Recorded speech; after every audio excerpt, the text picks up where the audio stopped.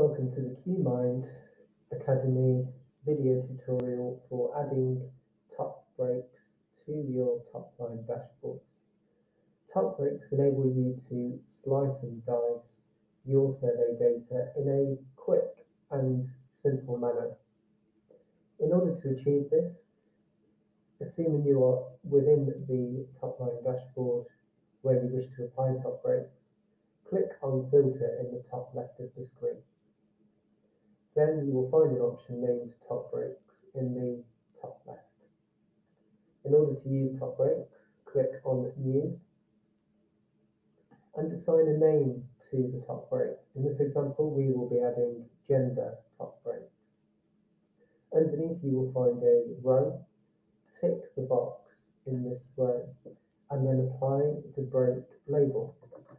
We will be applying both male and female data breaks. Going into each individual break, beginning with male, click on Edit Logic.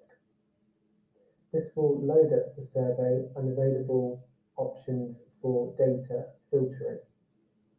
On the left-hand side, you will find all of your survey data. Scroll through the data until you locate the relevant data point. You can search.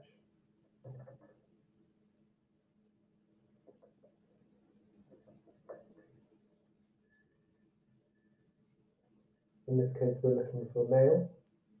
Drag and drop male into the right-hand side, ensuring it says equals male. Save changes.